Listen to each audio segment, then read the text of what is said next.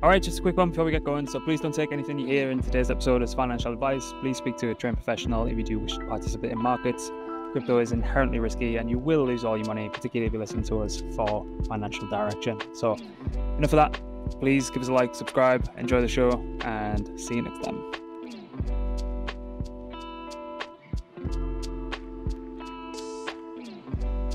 Welcome back. Another episode of Still Early. Today we've got Charles from Nifty Island. I think this must be the coolest product in the whole industry at the minute. I've been looking at it, playing around with it, wondering how we can get the LARP collection on there. But I'm sure Charles is going to take us all through this today. But thanks for joining us, man. I appreciate you taking the time out. Good to be here. Good to be here. Yeah, I appreciate you taking the time as well. And any collection you want in game, we can usually get it in within a day or so. So definitely doable. Oh man, give me these 2 weeks to go back home. I'm going to come back and I'm going to have a whole host of questions for you of how we can do that. Sounds great. Sounds great. That's our bread and butter. Yeah. So just before we start, do you want to kind of set the scene? Like, what brought you into where you're at now with Nifty, and like, was there any kind of connected path that kind of got you to where you are today? And then I just want to kind of pick your brain on the product and what you guys are building. Yeah. I think for me, always been interested in crypto, or for a very long time I have been. And in particular, I've been interested in what its consumer form factor is going to ultimately look like, because it's been this technology with so much potential, but ultimately a kind of unclear path to being used by lots of people. That's kind of always been the sort of the trouble for it, right? It's clearly there's so much you can build and do, and for people who enjoy squinting at a nascent technology and seeing what's possible with it, it's very exciting. But for an average user, people wonder why. And I think the primary area that I've focused in on over time, from working in crypto for a long time and doing stuff in DeFi and in other sectors of crypto, is the consumer experience of being a crypto person on the internet, and what it means to use the internet in a crypto or Web3 way. To me, that's always meant deeper internet community, a more kind of participative, heroic way of using the internet. And I thought, NFTs are a real like embodiment of that use case of crypto. So it's not just about money. It's also about behaving in a different way on the internet and enjoying the internet in a different way. And yeah, so I think like that for me has been the kind of core thing that I've latched onto, has been this idea that crypto's consumer form factor will be like deeper internet communities, this kind of more participative, fun way of being on the internet. Yeah. Yeah, I mean, as you say, there's so many great products out there that just people are, one, just completely unaware of, or two, the like barrier to entry is just kind of so difficult to kind of the user onboarding journey. And I've said this a million times, but felt like we kind of speed ran the full history of finance and then couldn't even get wallets right. We still managed to do that on MetaMask, which is kind of amazing, but that aspect of it has been quite lacking, hasn't it? Yeah, it has. It has. I think, to me, so it's interesting because there's sort of this question of like, are people not getting involved in crypto because it's not easy enough to get into crypto, right? Like the wallet infrastructure isn't there, or are they not getting involved because there's not enough of a pull? There's not enough of something interesting that they want to be a part of. And I think what we've seen so far is that people get pulled in for bull runs, periodically, and I think that will continue to happen. And they overcome the UX and UI friction because there's money on the other side, and people pour in one form or another. But what I don't think we've seen have really been that many, and so I guess so that is the one area you've seen real mass adoption, and that's the one area where you've seen good UI UX is probably the centralized exchanges like Coinbase or Binance. Like these are thoroughly usable products; they work, and so I think you see the UI problems get fixed where there's an enduring pull, where someone's like found a business that can, actually use, get millions of people to enjoy crypto. Once there's that kind of pull, people figure out the wallet stuff. At least that's my, yeah. Yeah, like if there's a large enough incentive, or the perceived incentive to do so, like I think last season you had kind of like grandmas on TikTok doing how to stick Wonderland time and, and stuff like that. So it's just, or like how to, like people on TikTok figuring out how to like leverage loop UST and stuff like that. Which, as I say, if there is a perceived incentive outcome, then people will overcome the barriers to entry, I suppose. But without boring people to death on the history of DeFi, what can you kind of give people who are coming in a little bit cold what you a high level of what you guys are building? And then, as I say, I've got a lot of kind of side tangential points to pick apart there. Definitely, definitely. So, in the most tangible sense, what we're building is an open game world for all of Web3 to play with. One that's driven by crazy prizes, wild user generated content, all the best communities in crypto being there, playing as your Bored Ape, playing as your Pudgy Penguin, and then just genuinely novel fun gameplay that wants to be shared on X. So it's really like a novel type of UGC game world that's at the heart of what we're doing. So a game world built by the users. But there's more to what we're trying to do. I think really the goal overall is to try to improve the user experience around NFTs and have a platform where you can show up and acquire cool NFTs and immediately have the best experiences you can have around them. You know, winning a prize, connecting with cool people, socializing, playing a game. So yeah, that is the goal, is to try to build a cool platform that realizes the value of NFTs. But right now it's an open game world that has a lot of novel properties. That's kind of what we have right now. Yeah. So say I've got a Pudgy, or potentially in the future you've got a LARP NFT from us. Like, what would if I go to Nifty? Like, what can I do when I'm over there? Like, what would the kind of user journey be like, I suppose? Definitely. So right now you could connect your wallet through Delegate or Vulcan or directly. We'll see that you own a Pudgy Penguin, for example, and we'll start unlocking things right away on this platform for you. So one thing we immediately unlock is we have a play to airdrop campaign. You'll be made eligible for that. You can start farming our native token. So that's one thing. But more in terms of the substance of the platform, you also will unlock cool custom avatars. You can unlock a whole 3D library of stuff that you can use and build a cool island with and play games around. So basically your NFT unlocks like a bunch of usable objects in game. And then you also unlock access to the community in game too. So that means you have your own community page. You can see what your friends are up to who also hold Pudgy Penguins. You can connect with them easily. And then you can compete with each other in crazy prizes. So we have like token gated competitions we call quests, where you could be like, which Pudgy Penguin holder can have the most popular island this week, or who can be the fastest on this time trial race. So that kind of stuff. So really it comes down to like, you get to embody the Pudgy Penguin in game and utilize all these assets that are themed around the IP. You get to connect with your fellow holders, and then you get to play games and engage in competitions that are token gated, and you can farm a token while you're doing it. Yeah, that's a really good point on the IP, because it feels like a lot of roadmaps, particularly for early days of NFTs, where it's quite interesting that you guys have built this as like a kind of a blanket product across basically all NFTs. Whereas a lot of individual NFT roadmaps said, "Oh, we're going to build towards something akin to this." So it's just been like, and 99.99% didn't deliver, by the way. So, um, so this is a really interesting take on like how you can then leverage the individual IP into a different product. What how are you going about choosing which kind of communities you kind of target to onboard? Like, is there internal demand from your own community, or is there just some kind of glaringly obvious ones? Like, how do you kind of think about that?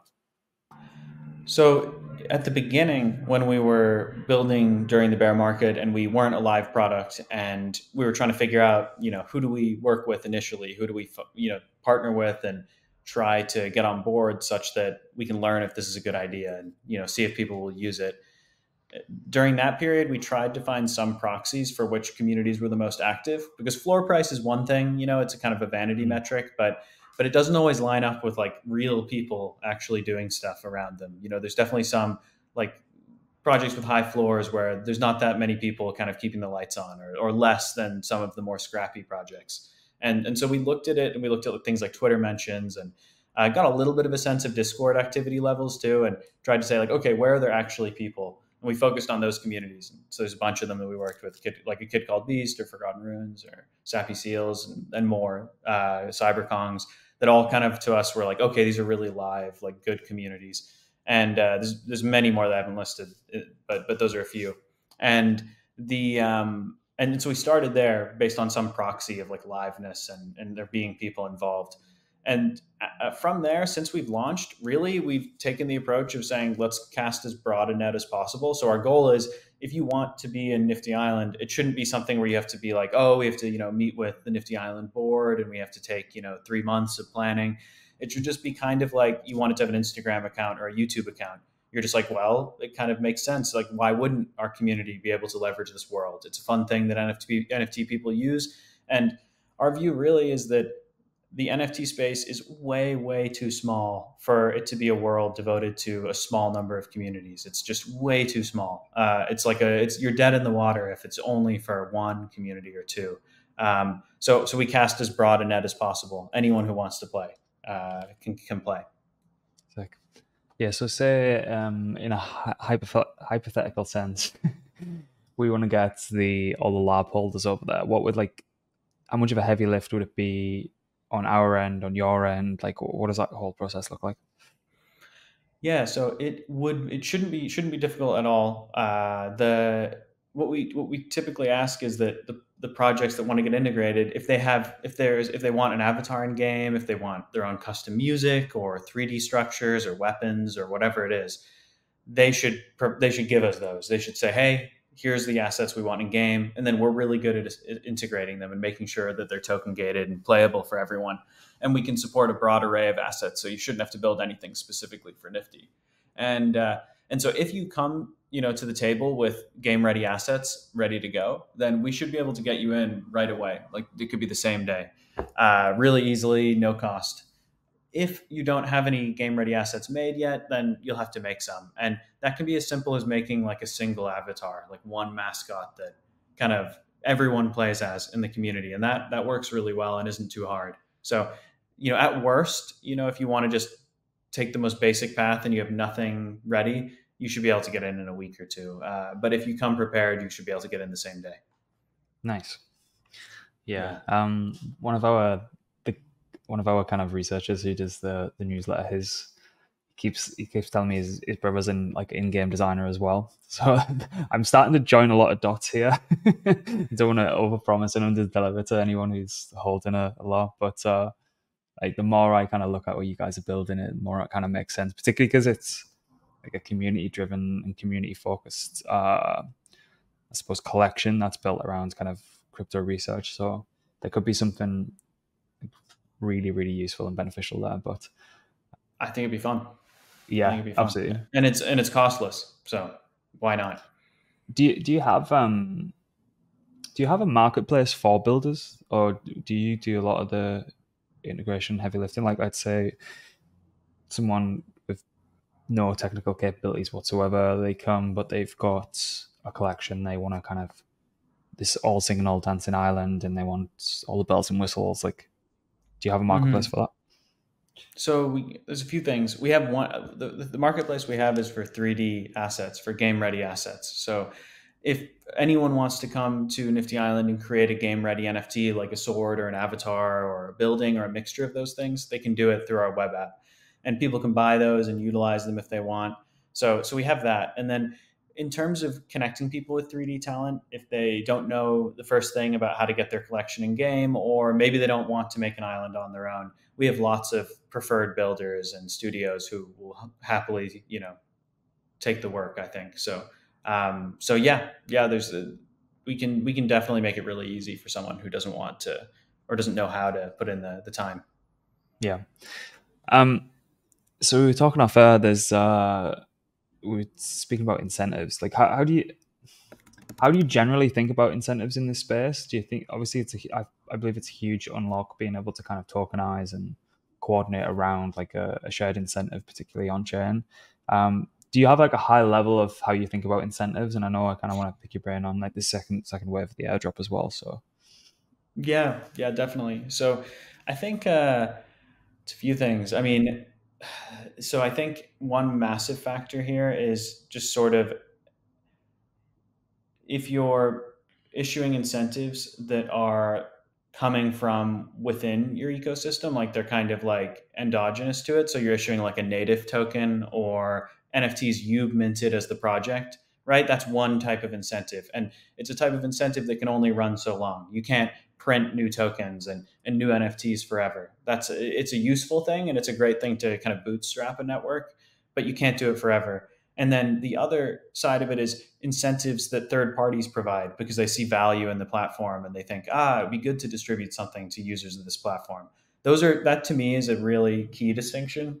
And so for us, we're doing play to airdrop. That's totally an endogenous kind of incentive. We're giving out Island token. It's our token. People are earning it by playing. And that's allowing us to get everyone excited about the game world and get people contributing. And, tens of thousands of islands have been made as a result. So it's great.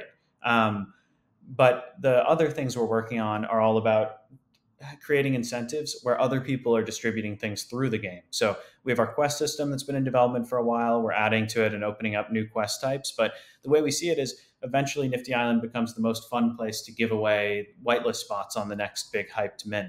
Because you come in and you say, hey, I'm doing this mint. I don't want to give it all away to bots. I want to create a meaningful experience where people can kind of engage with the IP and have fun, and people can earn a whitelist spot either by chance or skill. And you may just give away those spots through in-game challenges in Nifty Island. That's just one example. There's some other more elaborate stuff we're working on for the future for after play to airdrop, where the incentives will come from outside of Nifty Island to play Nifty. So that's the biggest thing, like on a high level. The services in crypto that have stayed around the longest are things like Binance or Coinbase, where effectively the incentive to use the product is there's cool coins and tokens that have appeared that they didn't issue, right? And that people come to the platform to trade. And so for your platform to be lasting, you have to have incentives that come from outside of the platform. So that's the biggest thing that I think about with incentives. Yeah. yeah, exactly. You can't just continue to inflate away your own token and dilute loyal holders and for like a lifetime, which is obviously not going to upstand. That's kind of glaringly obvious. But yeah, I think there's obviously with everything that's going on now, I think people are extremely tired of kind of points and they're extremely tired of just, it's not even the fact of points. I don't think, I think it's, sometimes it can be just perceived as if there's nothing else going on, it's just like deposit into our lending and borrowing protocol and then point. It feels a bit half-assed and a bit lazy. I think the whole incentive program and how you engage people and how you try and mitigate and limit purely Sybil attacks on points programs or airdrop farming and stuff like that, I think it has to evolve. And I wonder if there's anything that you probably can't give that away, but there's anything that you could offer additional protocols, third party protocols, or NFT platforms that can help be less boring, to put it politely. Yeah, oh man, I know. Yeah, because I think like the thing that people perceive, I think you're right. It's not that people are tired of points per se. It's that they're kind of tired of like these nihilistic point programs where it's like you're kind of like, okay, nobody believes in this.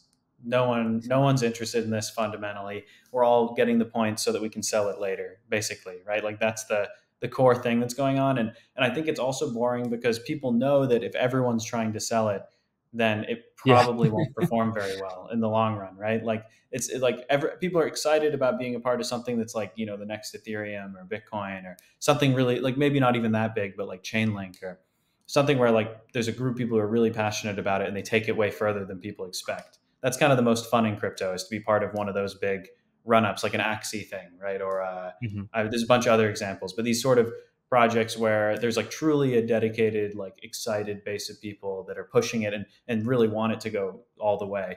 And so I think like for these projects, like, you're mentioning, like, the thing is, I think nothing beats like actually trying to add value and trying to create an ecosystem where you're putting a token out there, but something new is being created. That's kind of how I think of it too now, is like, if you're issuing a token, it should be that the token coming into the world and being used like creates something, and so in our case, it's like tens of thousands of islands, all these communities interacting in a way they've never interacted before, tons of 3D art, tons of games being played, social media being used in a different way, NFT projects changing the way they act and think about games. So like that to me is like real activity, and that makes a token worthwhile. But if the token's totally stale, it's kind of pointless if it doesn't, generate new activity, new behavior. And you're saying you're on this, like, the second wave of your own token airdrop. So like, what do people need to be aware of with regards to that? Yeah, this will be good, because this will be the first conversation I've had where I think I can talk about it openly, because it will go out tomorrow. Right. And so this will be, I assume by the time this airs, will be good. So yeah, wave 2 of the airdrop goes live it'll be March 26th in the morning. And wave 1 of our airdrop was really about getting all of these enthusiast NFT holders to play the game. And we were really careful about who we gave access to the airdrop, because when you launch this big, complex game world, it's going to break if tons of people flood in. So you kind of need to almost control the flood a little bit. You don't need like 500,000 people on day one, or it's going to break. So instead, we decided to say, hey, let's be really stingy with airdrop eligibility. Let's grant it to diehard NFT people, these communities, and have them all come in and acquire a user base that's like thousands and thousands, but not like hundreds of thousands, right? And so that was step 1 for us. And then wave 2, we're adding a bunch of cool improvements to the game, but one of the core things we're doing is we're opening up airdrop participation. So we're granting eligibility to people who didn't have it before, and then we're also letting all the active players of Nifty Island invite other people and form what we call growth gangs. So they basically get growth codes. They can share those with new users. And if users sign up through their code, then they get a boost on the airdrop. The recipients of the code will get like a boosted airdrop tier. And the people who send it out will earn airdrop points whenever those players play. So the OGs now have a strong incentive to bring in like 2, 5, 10 friends. And so our hope is you take a user base of thousands and empower them to pull in, 10x that number. And that's what we're trying to do next, is a bit of like a viral growth system that revolves around the airdrop and around a system called growth gangs. And will this be the final wave, or is there like an allotted number of waves, or is that still to be decided? I guess it's to be announced. It's to be announced. Yeah. So we haven't confirmed it yet. There's not going to be too many. Like, we're very well aware that people get fatigued of these things if you go too long. But on the other hand, I think our users and like our people who are most passionate about the game can see that these airdrop campaigns are like a vital period to grow a platform. And you want to use them. You want to make sure that you use them and you iterate a little bit and you add more. So yeah, it's there's a limited number of waves. It's not going to be too many by any means. And I can't say how many there will be yet. All right, awesome. It's a kind of a side question, but I think this kind of ties in. Like, how do you think, particularly the crypto and Web3 space, is changing up, like, I suppose, creator economies and particularly communities that are online? How are you guys kind of playing into that? Yeah. So I think the main thing you're seeing with crypto creator economies, I think a big part of it is the NFT story. So it's like you're seeing people be able to reward deep engagement rather than shallow engagement. That's numerous. So like an ad or a click, if that's how you're monetizing, it's shallow engagement. If you're buying an NFT for like, the price of a laptop, say, that's incredibly deep engagement. Like, you're really signaling that you're really about that. And what spawns from that are communities, basically. When people show that they're deeply aligned with something and they have upside in it, they form communities pretty fast. And so I think the creator economy you see around crypto is about like deep attachment. And it's also about communities that are all financially aligned. And so I think that's the main thing, and so for us, we see ourselves as our tagline is where communities play. And so we want to be the place where communities play, where internet communities play. And we think that NFTs and crypto are the future of internet communities.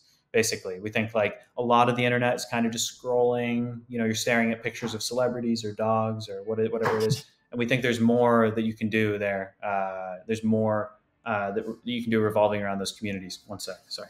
You mentioned it there. Like, I don't know if this is like, this is completely off the cuff, and I don't know if you guys have kind of thought about it, or if this is even an angle for you guys, but there is a lot of people still trying to figure out, and I don't think anyone's completely cracked it, about kind of, if you look at a traditional Web 2 product, e-commerce store, SaaS software, whatever, there's a very kind of clear, well-trodden path with regards to advertising and top of funnel and kind of conversion at the bottom.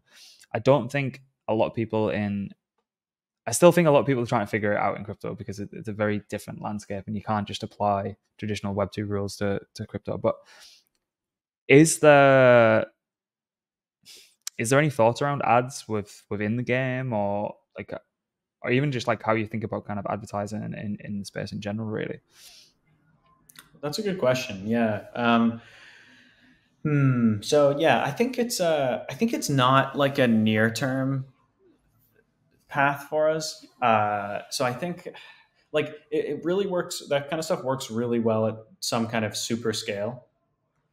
That's where that becomes really interesting. Like if you have some platform that's like an Instagram or a Facebook, you can direct a lot of attention. Kind of makes sense. It's kind of not what Web3 users, like an enthusiast users, I think want. Like I don't think they're excited about a platform kind of monetizing their attention. Like I feel like it's not in the ethos of it. I feel like, and I feel like Web3 presents so many alternate models that maybe are still being proven out, and we'll see which ones work. But I feel there are better models right now. So it's not when I spend a lot of time thinking about the ad driven stuff. And honestly, it's also for the reason that it's not how video games make money outside of like mobile. Like mobile does, and there's some free to play games that make money through ad spend, but a lot of the money is spent through microtransactions or buying the game or in-game commerce. Like that is the brunt of it. It is. I think there maybe within mobile it's a significant portion, but on a platform like Roblox, it's not advertising, and Minecraft is not advertising, or Fortnite.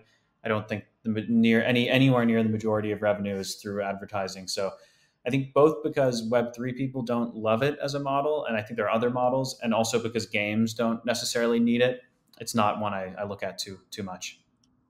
Yeah, that's a good point. And so obviously we've kind of seen an explosion, a trailing off, and now the kind of murmurs of a kind of revival in what looks to be kind of like Web3 social, or social applications and consumer apps in the space. Like there is like obviously a huge crossover between you guys and like social applications, particularly with like this middle Venn diagram with gaming as well. So how do you think the Web3 social space looks currently? Do you think we're just beginning to kind of see stuff that can be interesting? How are you guys kind of positioning to take advantage of that as well? Yeah. So it is it's tricky. I mean, I think what you find, the really tough thing about consumer in general, I think, and it's so different than the way we've thought about crypto startups prior, where a lot of the bets that we're most attracted to are things where it's like, oh, I see, it's like Ethereum, but it's much faster. And oh, if there's going to be this global computer, this is just a faster one, it will win. These sorts of bets are like, you're like, oh, well, this chain needs like a perp dex, or this chain needs, uh, data availability or something, right? It's like a lot of the bets that we're used to making in crypto are kind of infra, and they're almost bets that you can evaluate kind of axiomatically, right? Where you're just sort of like, okay, right, if that's true, you have to dig into your priors and know if, this chain is really faster, or if it needs or, if this perp dex will be any good. But basically you can almost evaluate them axiomatically. And then with consumer, you're instead kind of really looking at like more nebulous things of like, okay, what do consumers want, and how can you build an experience that they're excited about? And that's way more unclear. So just the answer will be less satisfying, I think, than it can be for some of those ventures. But that all being said, yeah, I think with consumer, what you're really looking for is somewhere where you can offer an experience that's just like 0 to 1 better. Like it has to have that kind of new magic where when someone tries like Facebook for the first time, or Instagram, or Amazon. Like, it's just dramatically better, even if not for everyone initially, at least for a niche of people. It's like, wow, this is so different and so much better. And so with the consumer apps, you're seeing, like with us, we're trying to say, like, hey, let's make a game that's really different than any other game because it leverages crypto. And we're not all the way complete in that. There's a lot more we can do to make Nifty feel radically weird and new. But that's the goal, is like make a game that feels totally different, that realizes some values around crazy prizes and deep communities and UGC and kind of virality and the desire to be shared, right? That is way different than any other game. That's the goal. And so with other consumer apps like Farcaster and stuff, I think that's the kind of stuff you want to keep an eye out with for them too, is have they found something where it's like 0 to 1 different? And I think they're kind of like us, where they have the beginnings of something, right? And then they're probably trying to find those killer kind of experiences, those really high value experiences that are totally different that you can't do on Twitter. So that really, I think that's what you're looking for, right? With these consumer apps, it's not easy, and it's like a lot of work to do it. But you're looking for something that's like truly unique. You can't get it anywhere else. It's powered by crypto, and that's why it's fun. Yeah, 100%. And 563, who's our head of research, will laugh at me for asking this question, because he said like I bring it up way too much. But how do you think about kind of large portion of the planet that are using handheld devices and being mobile first when it comes to kind of gaming? Like, how do you guys kind of accommodate that? Think about that. Like, am I completely deluded? So I feel like I repeat myself on this, and people laugh at me every time I say it. Right. I don't think you're deluded with that. Yeah, no, I think it's very reasonable.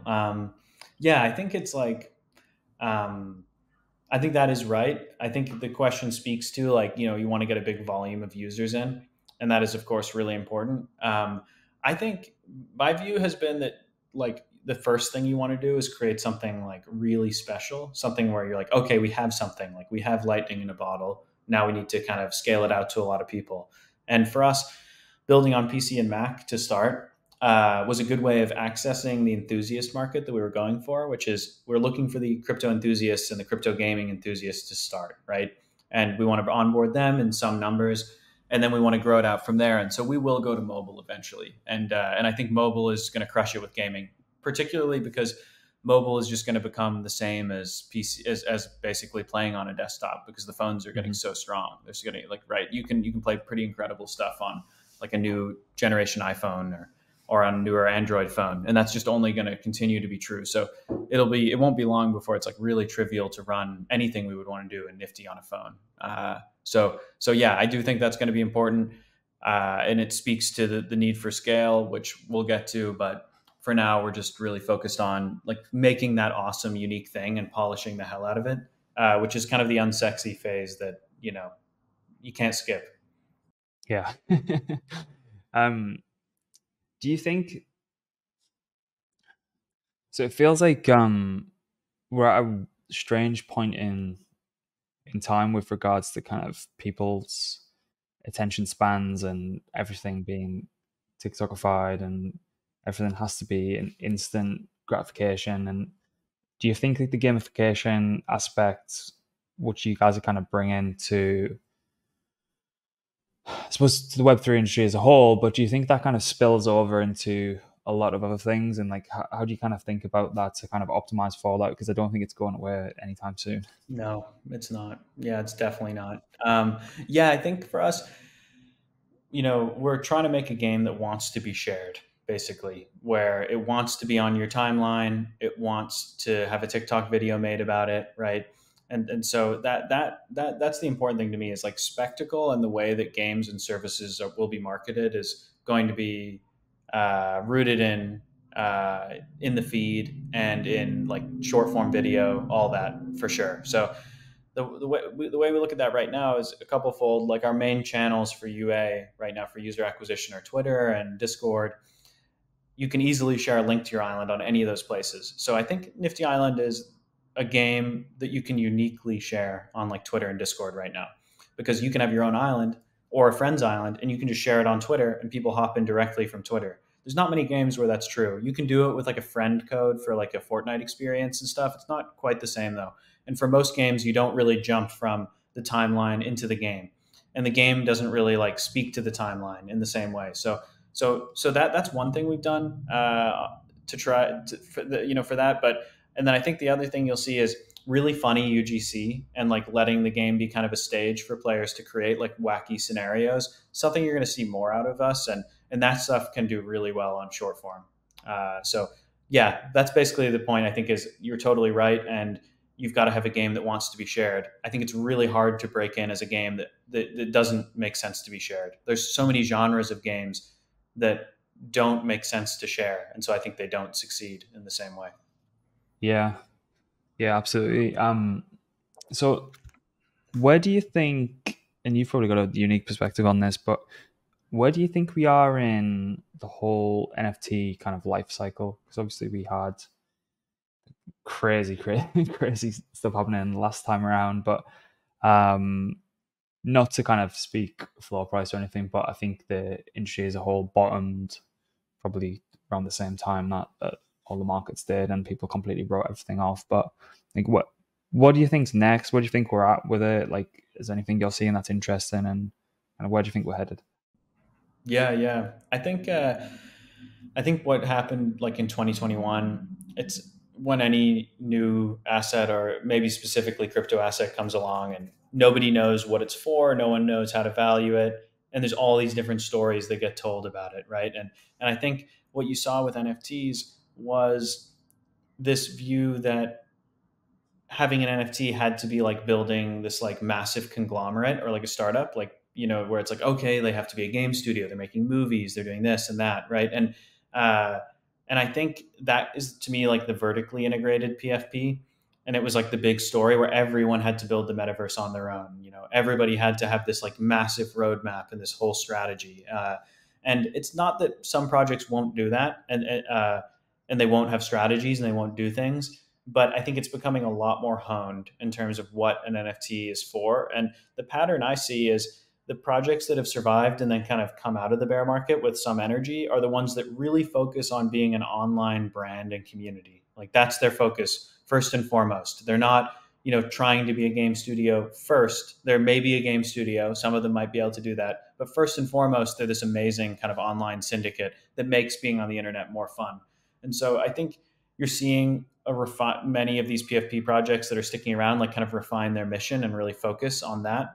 And so you've got like Pudgy Penguins or Sappy Seals, right? Like a couple of the kind of like darlings of this past, 6-month period.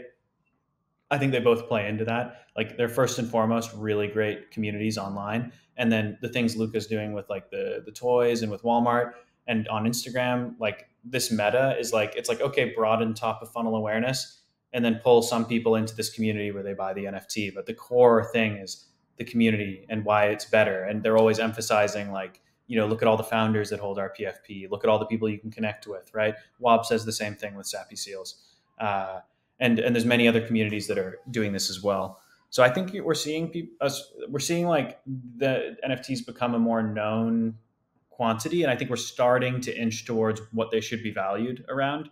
And then I think the other thing we're probably going to see, and I hope we're the beginning of this, is more open platforms being created that add utility to NFTs writ large. Because this is part of that, like, I think bad vertically integrated PFP story was that, what makes a PFP cool is that you have Twitter and Discord and now Nifty.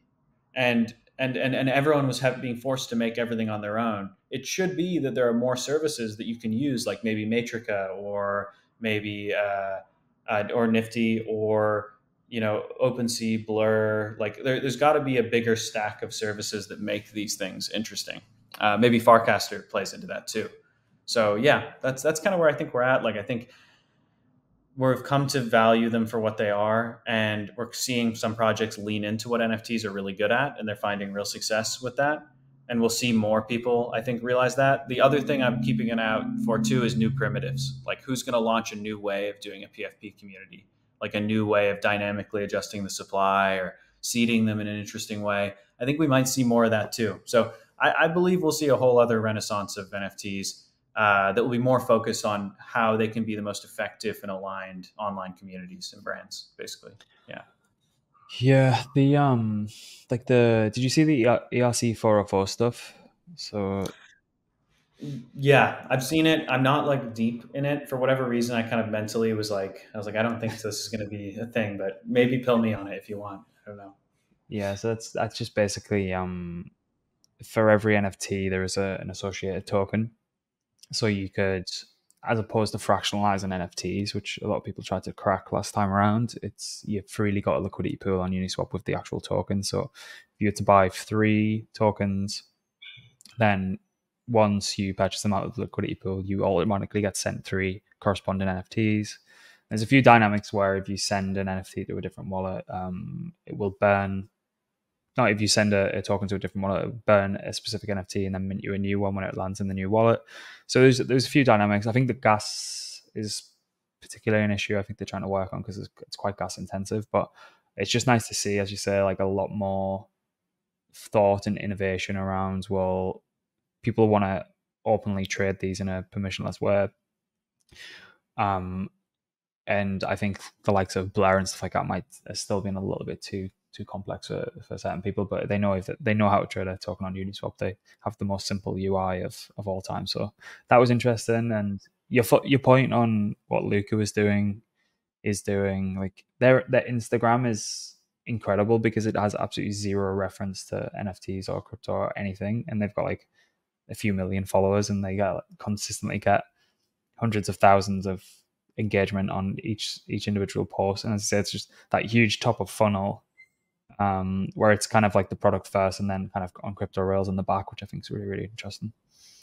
Yeah, agreed.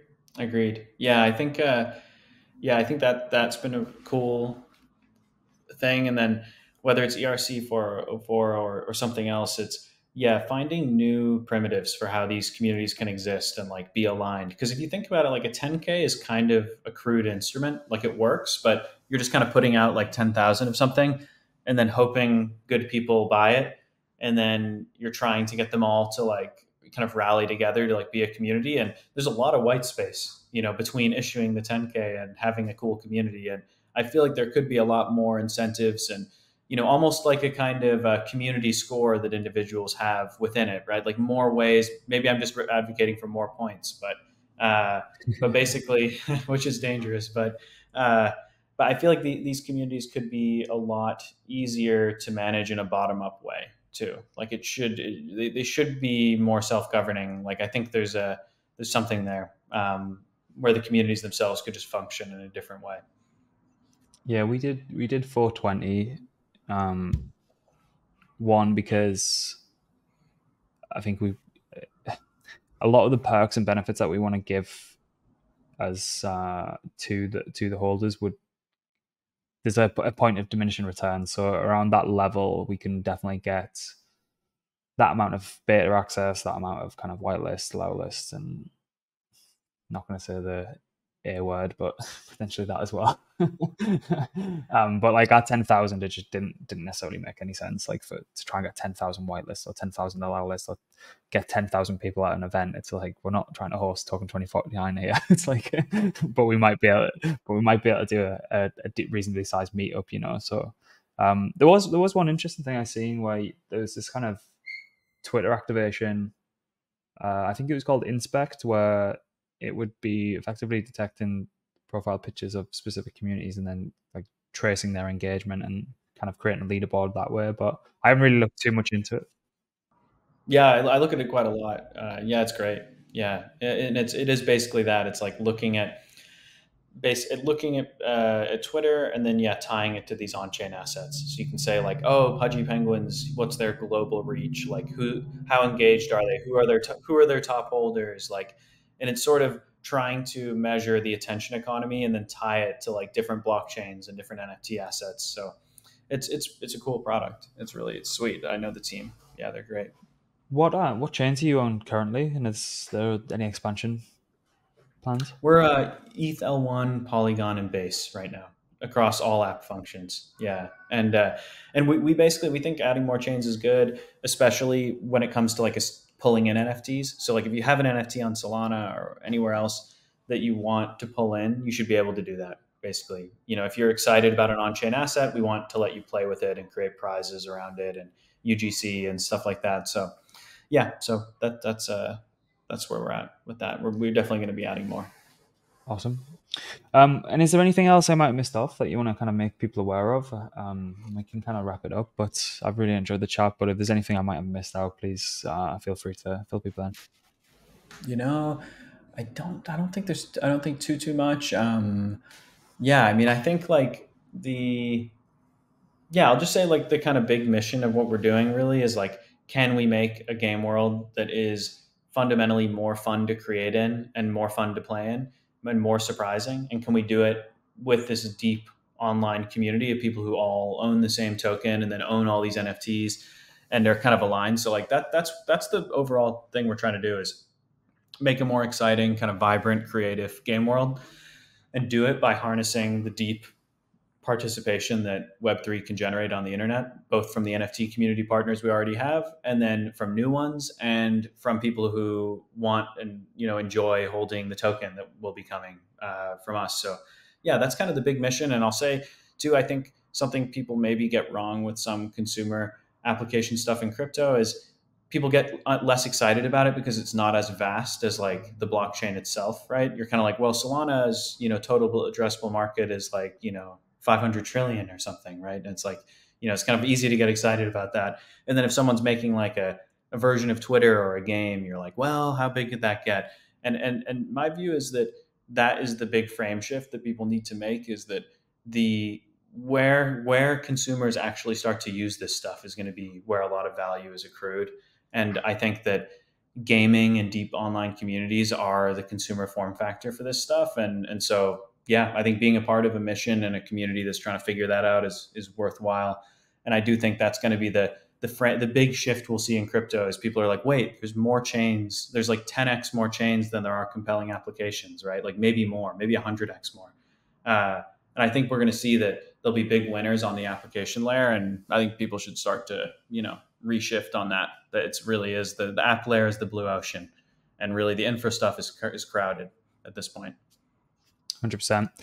So if you're a LARP holder, I'm not making any promises, but I'm too intrigued not to try and pursue this. So we'll be following up. Hopefully we can get something done in the next couple of weeks or maybe a couple of months. But yeah, thanks so much for your time, man. And if there's anything you ever need, just give us a shout, and hopefully we'll be chatting really, really soon. That sounds great. Yeah, it was really fun. Yeah, thanks for having me. Thanks for chatting. Yeah. All right. If you enjoyed that one, please give us a like, subscribe, and yeah, I'll leave any of the links below. If you'll be able to participate in any of the worlds that are on Nifty Island. If you're part of these communities, go and check it out. And yeah, we'll speak to you next time. Bye.